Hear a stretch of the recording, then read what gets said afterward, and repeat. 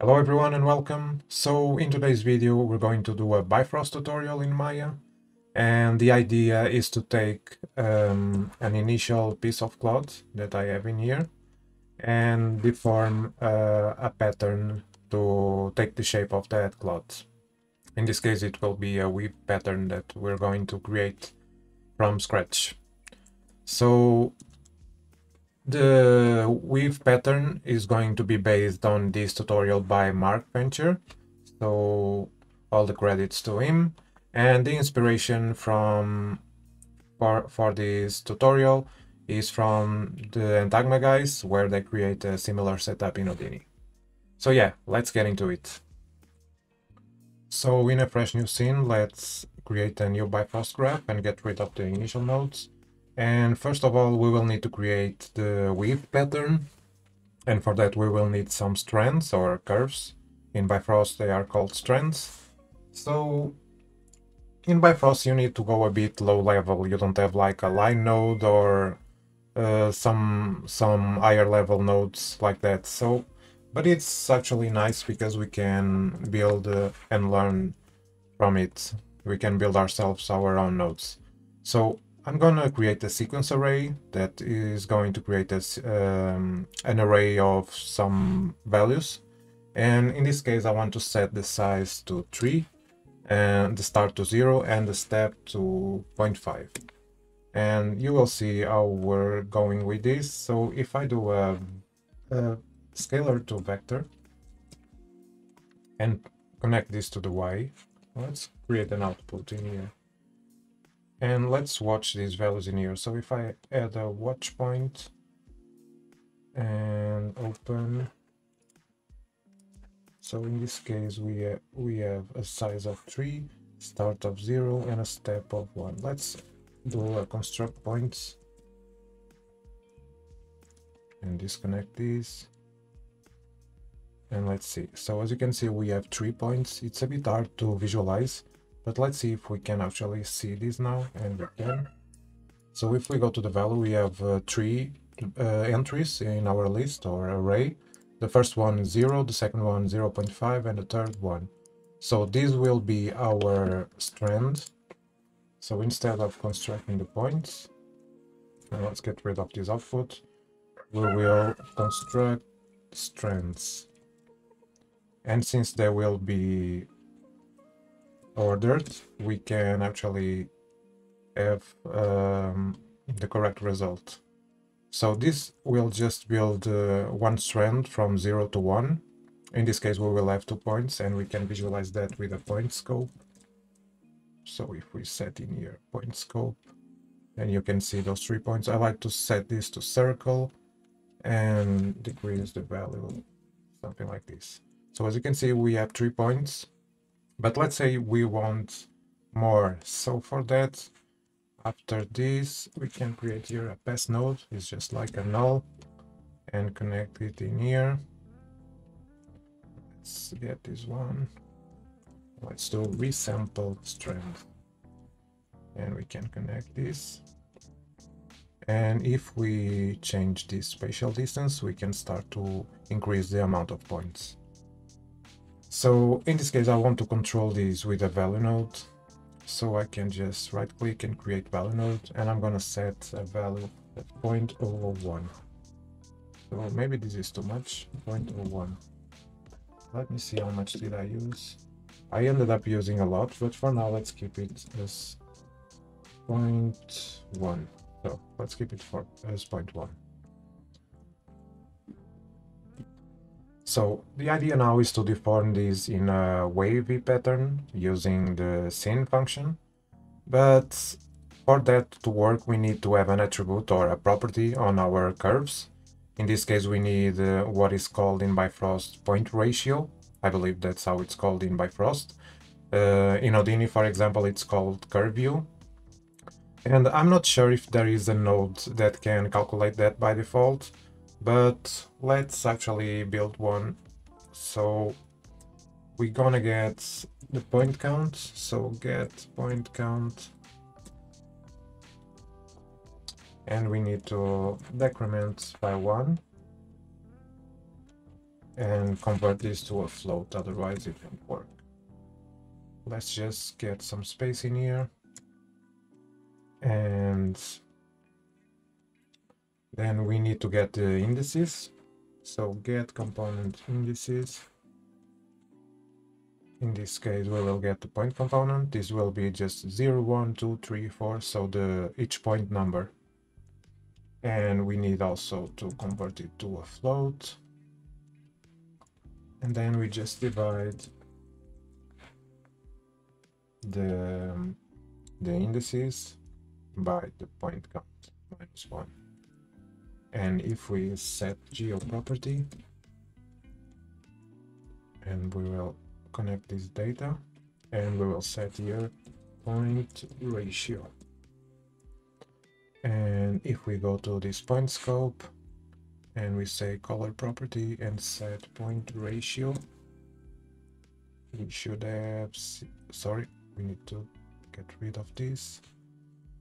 So let's see, am I selecting? No. So color property. So let's see, if I watch this, we have the point ratio in here.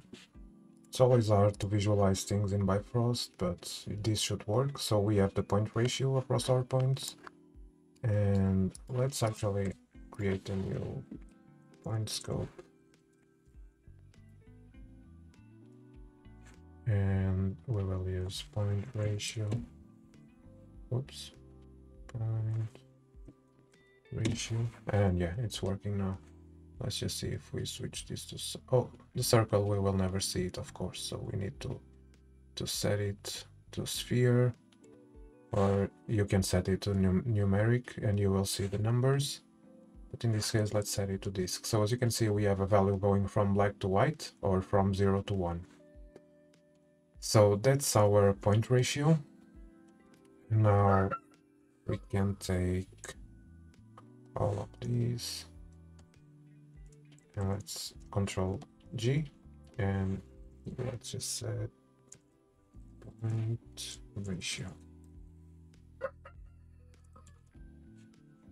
Let's visualize these all. And now we need to duplicate this curve around, so we can have we can start to create the pattern itself. So in order to duplicate this curve around or this strand, we need to use a loop, or it's the easiest way to do it. So I'm going to create a for each, and in these max iterations we will control how many we will create. So we will pass for this for each the geometry, so the curve, and let's connect it to the output. And now we will take the point position from the curve, and then we will add it. We will add to the point position, and we will at the end set point position. So if we do this and visualize our outputs, we can just do a merge geometry, since this is an array of strands, and right now is not doing much, but in this case we want to duplicate it, let's say 3 times. So we need to offset it, in this case along the x-axis. So for that I'm gonna take the current index and convert it to a float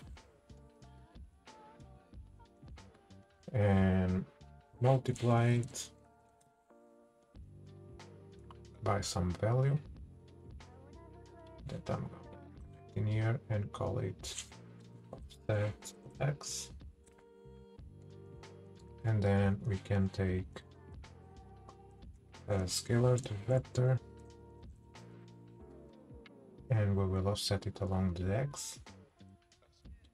And then we're going to add it to our current point position. So we just need to play now with the offset, and as you can see we are indeed duplicating our initial curve. So you can pause the video and take a look at the setup again, but this is pretty standard. You just take the current point position and offset it by some amount, taking into consideration the current index. In this case, we're offsetting on the X. So now we need a way. I want this pattern to be constrained to the 0 to 1 space in here, so we can later easily instance the geometry or deform the pattern by another geometry. So for that to work, we need to set some values in here. So in the max iterations and in the offset. The way we're going to do that is, first of all, by creating a value node. Let's say we have 3 iterations and I want to stretch them. Let's actually offset this a bit. I want them to be constrained to this 0 to 1 space. So for that to work, I'm going to take a value node and set it to 1. And I'm gonna divide this one by the max iterations that we need to decrement by 1 and convert it to a float. So to float. Let's see if that works for us. And we're going to divide it and connect this to the offset. So as you can see, now we can increase and we will always have this 0 to 1 space.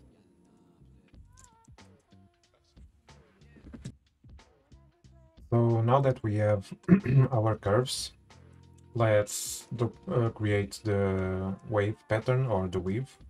So after this for each, I'm going to create inside this for each, I'm gonna create a compound. I'm gonna call it this wave. Connect this and output the geometry, and let's connect it to the output so we can visualize it. So now let's say we want to displace it along the z-axis. So we get the point position and we will need to set point position, and this will be 0, so we need to feed that. But in this case we want to add to it.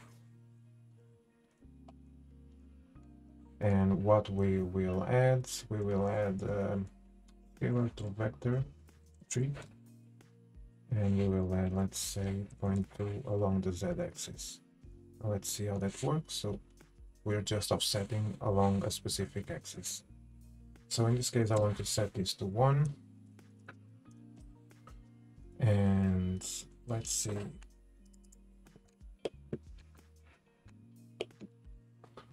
So let me get some space. I want to add this, and I'm gonna create here, I'm gonna get point ratio, so get point property, get geo property, and I'm gonna get the point ratio, and I'm gonna multiply it by some value. So let's create a value node, connect it in here, and set it the frequency. So this will be the frequency of our pattern. And now we can multiply this. So get this, multiply it in here, and set it. Let's see. In this case, we don't want it like this. We want to multiply it by this value and set it. So in this case is 1. And let's see the frequency. And let's set it to 3. And now we just need to create the same function and we start to have the desired result, I think. So let's just increase the frequency and we start to get the pattern. Now we want to introduce a value to control the amplitude, so how much displacement there is. So I'm going to create a value node in here. Oops, not this kind of value. Create a value and it needs to be a float. I'm going to connect it in here and call it amplitudes. And connect this in here. And now we can just offset it a little bit. So now we need to do some math operations, so we have some perfect overlapping patterns. And for that, I'm gonna take, so let me check my file. So we have the amplitude, we have the frequency, and now we need an offset. So in order to have the offset, we're going after this multiply. So from the point ratio, so ratio after this multiply and before the scene, we're going to add a value in here. And we will connect here a value node and call this offset. If that works, and it does, you can see. So one. So yeah, it's working. So we need a few more points, but that's okay for now. So now we will take the, let's organize this a bit. So now we need to take the frequency and the offset and multiply it by 2 pi as suggested in this video from Mark Venture. As you can see, he's multiplying both the offset and the frequency by 2 times pi, so 2 pi. And that will work great at the end. It will create the perfect pattern, so let's do that. So let's take pi and multiply it. I'm not sure if there is a node that actually creates that by default, but we will create one, so multiply by 2. And we will just take the offset. So where is our offset? In here. And we will multiply.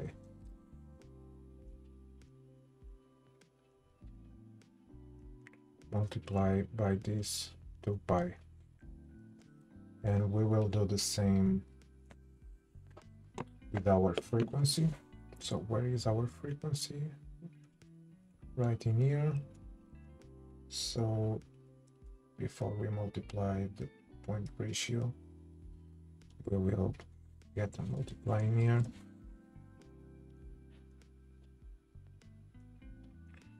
And multiply the same amount. And I already see that there is an issue. So we actually need to do something here.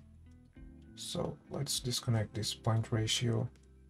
So we take the frequency, multiply it by the 2 pi, and after that we can take this multiply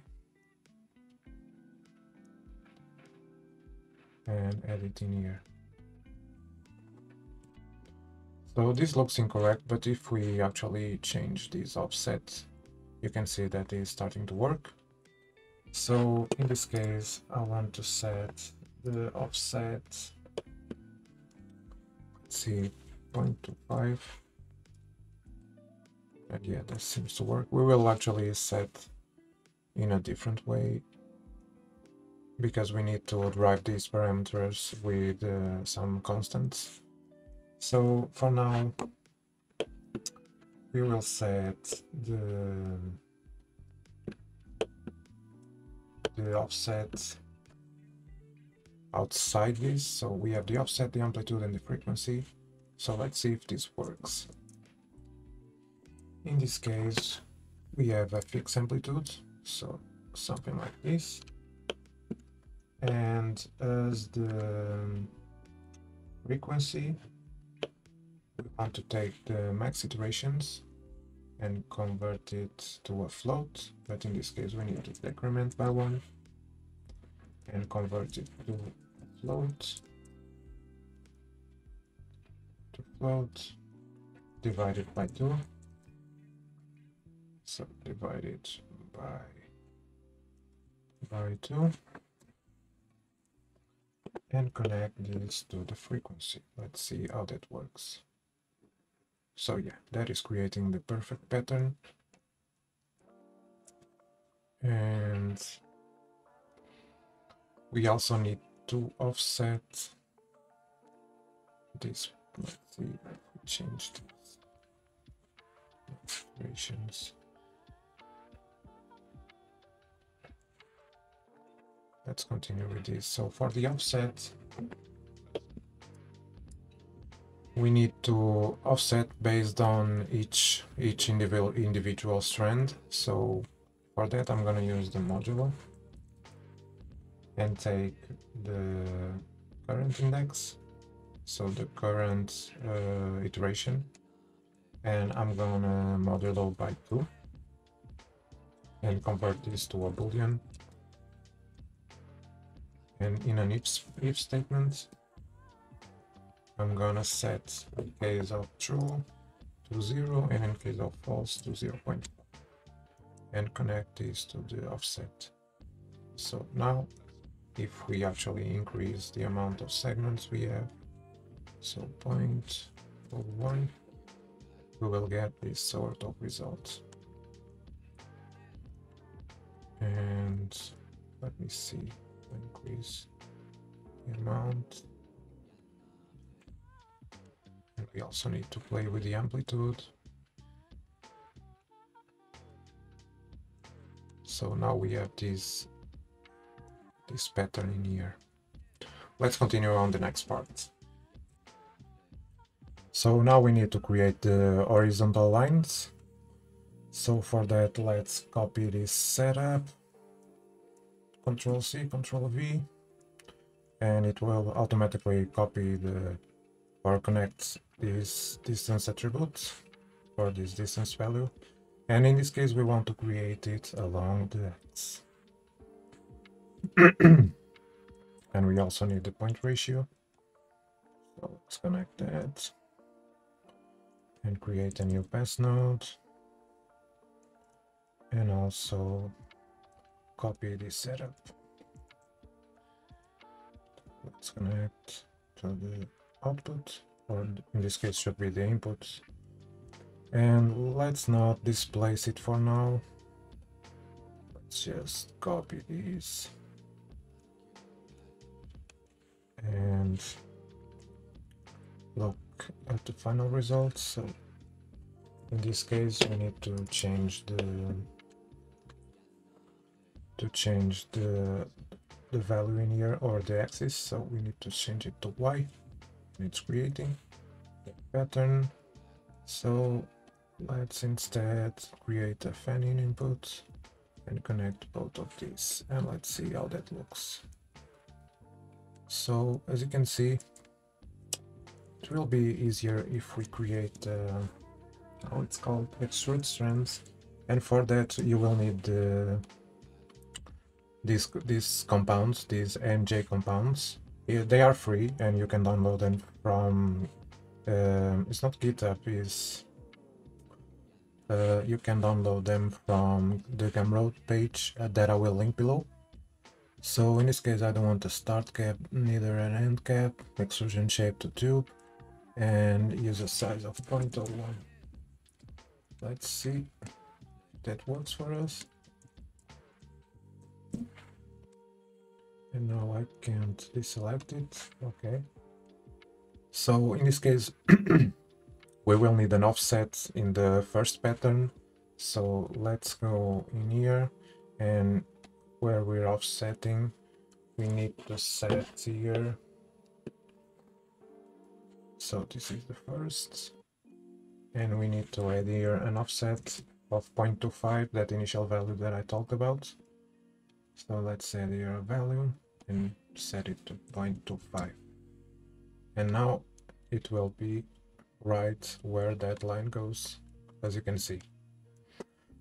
So now we just need to do the same to the bottom pattern. So let's actually create the displacement, and we need to change a few things. We also need an offset in here. Let's add, and in this case we will create a value and set it to 0.75. And I guess this is working, right? Sorry, this is difficult to get my head around this, but in the end we got the desired result. So the next step will be to get this pattern and sample it to the position of our cloth. So let's do that next. So let's pause this graph for now, and let's create a cylinder, and I'm gonna rotate it somewhere around these lines, scale it a bit, and scale it in. So something along these lines. You don't need to be exact. Maybe scale it a bit more in. So something like this. Just to have some collision geometry for our cloud simulation, because that's what we're going to do now. So let's create a new graph. Delete this, and we will drag this cylinder in here and height. Let's hook up the terminal, and let's create a mesh plane. Let's also connect these in here, and in this case I'm gonna follow some values, so a length and a width of 5, and it's important you create the UVs so we can deform it later. And in this case I set the position y to 3.5 and the x-axis along the x, and we can set a value here of 0.1 to have some initial rotation, let's say. Maybe we can introduce a bit more.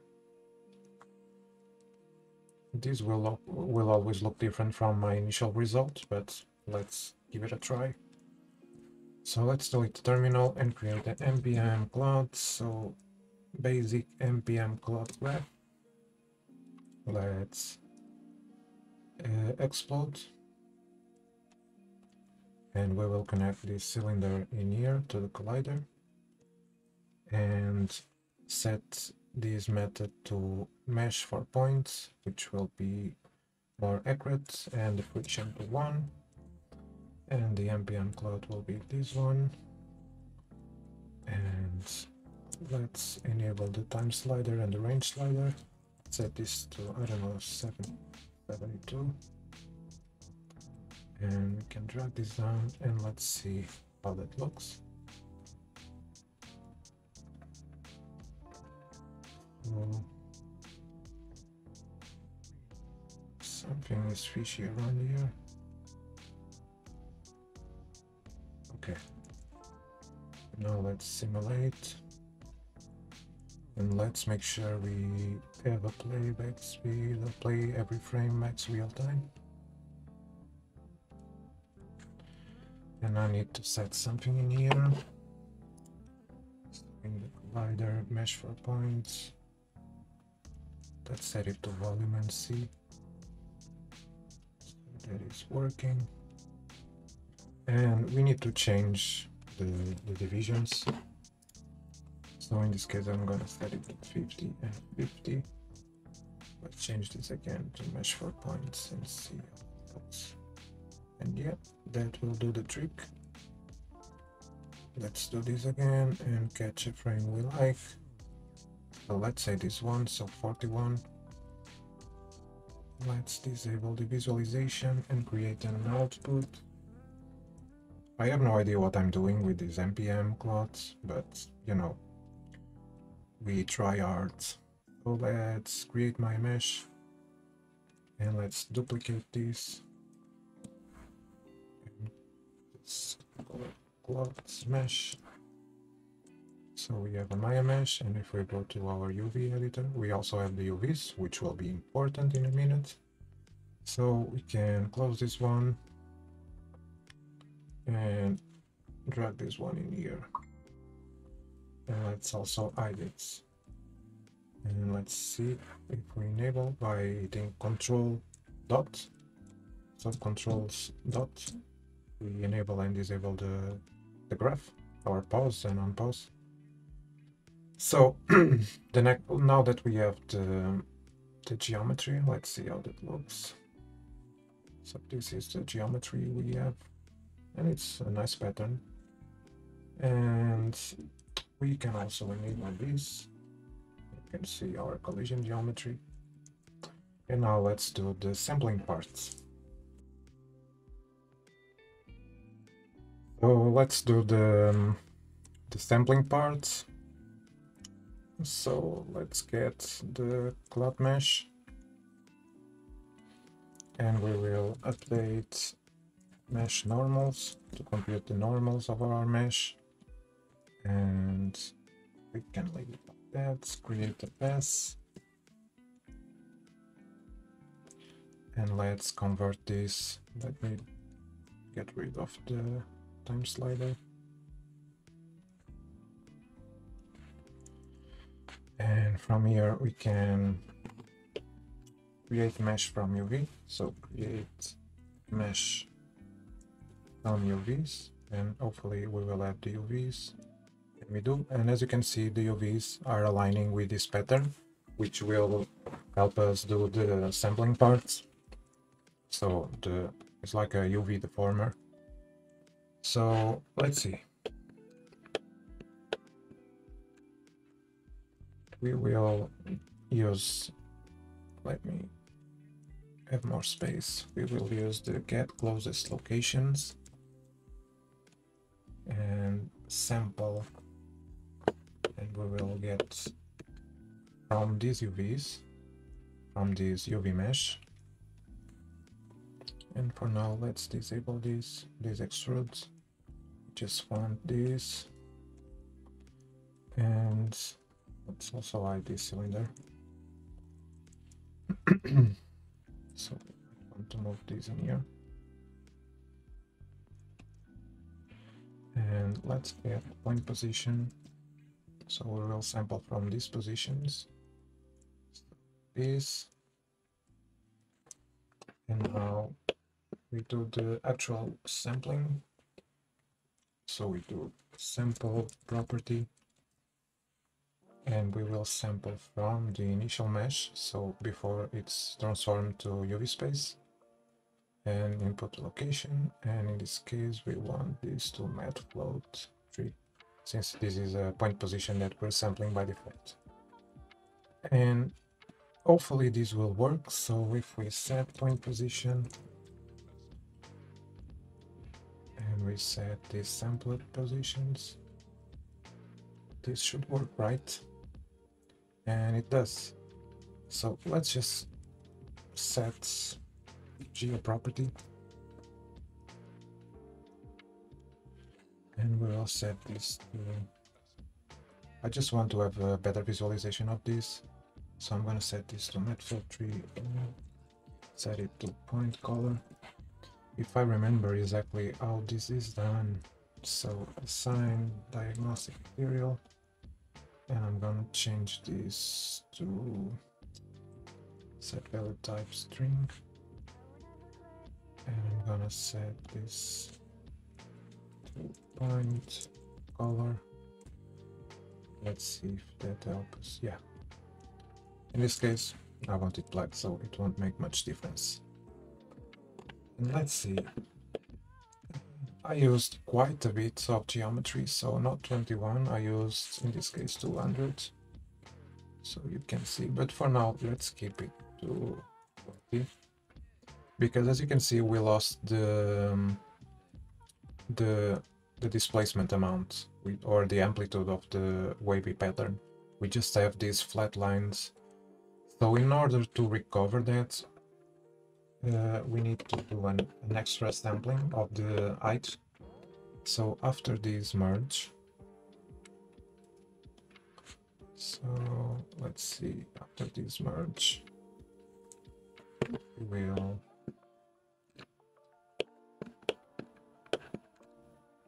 so for each, yes.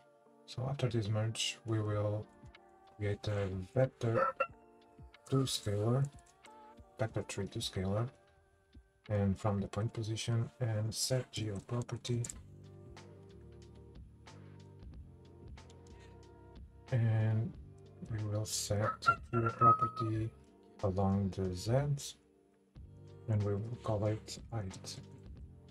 So we want to get the z displacement, which is the direction we have the pattern.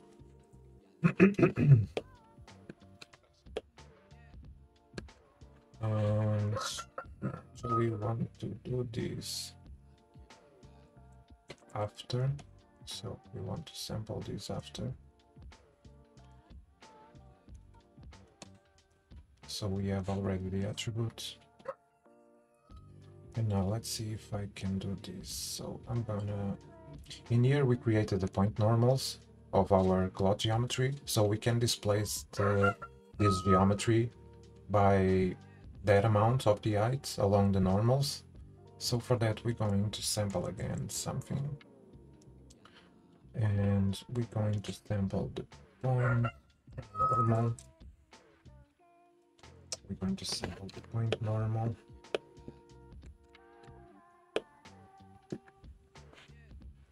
And so set point position, we're going to sample from here, no, sample here, and set geo property, turn over curves, and we will set it to, let's say, and it will be our normal. And let's see if this is working properly. And we do have the value, so this should be should. So now we just need to displace it along the normal. And for that, we're going to get geo property, and this one is going to be an array of matplotlib tree. We're gonna get the normal. And we also are going to get float, array, float. And we're going to get the height. We're going to multiply these two. So multiply the normal by the height, and they will auto loop. And then we can just add point position, always the same, displace along the normal, that's the idea. Set point position. So in this case we will add these two, and this should give us our pattern back, hopefully. And I guess it does. Let's just, so we're getting the pattern. Let's actually increase this to 100. And maybe we need to increase the amount of points. So in this case I used 0.001. And in order to visualize this better, we need the extrude strands. So let's go in here and let's see if that works. And yeah, I guess it's working, as you can see. So let's unhide this. And maybe we can go in here and increase this to 200, so it's still performant. And we might want to play with the thickness of these extrude strands, so 0.07, so something like this. And you can unhide this one to have it as a backdrop. but as you can see, it's aligning properly with that mesh. And yeah, guys, I guess this is it. This is our final results. We can maybe increase this a bit. Let's see how responsive this is. Of course, we start to get a lot of geometry in here, and it gets a bit slow, but overall it's quite responsive. And I hope you have enjoyed this one. I'm not sure when I'm coming back to Bifrost again.